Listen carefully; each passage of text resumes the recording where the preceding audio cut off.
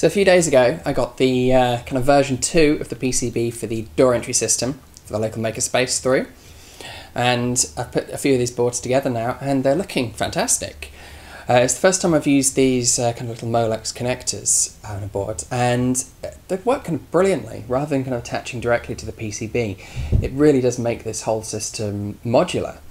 I'm hoping to use this on a variety of different projects within the space, and being able to kind of plug in and remove different parts. Some things might need a screen, some might not, some might need an external accessory or a different type of display, and I think that this should just make it really easy to do all that.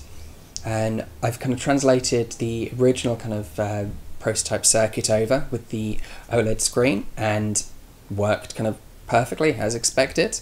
And the other thing that's new with this board actually is the 24LC256, which is an EEPROM memory chip.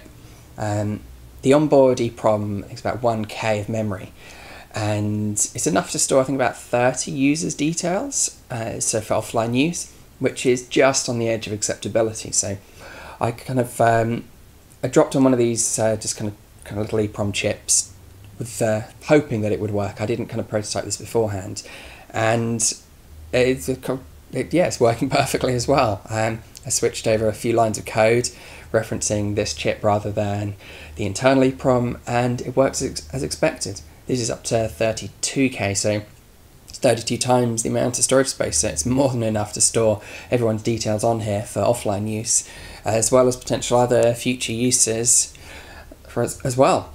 So what I'm going to do now is I'm going to take one of these boards and I'm going to attempt to retrofit it into the existing door entry system.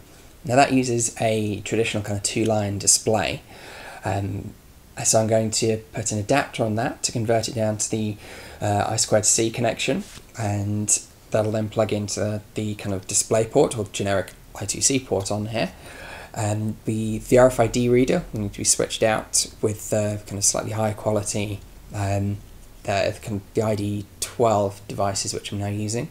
But other than that, it should be pretty good to go. I've also been putting together kind of little adapters and cables, so I've got WS2812 LEDs on a strip with a molex connector on there, including a variety of other cables and bits and pieces I've put together for connecting other peripherals. And it just means having these connectors on there just makes life so much easier. Rather than kind of crudely soldering bits onto a board, it does mean it can be switched around and prototyped really easily. So yeah, that's kind of the next step for this board, kind of actually tested in the wild.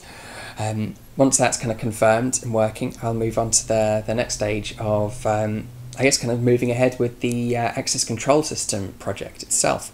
Kind of timing and relays and access logging. So there's the whole online section to that, which is still to be built. But for now, it's actually getting this board tested in a real life situation.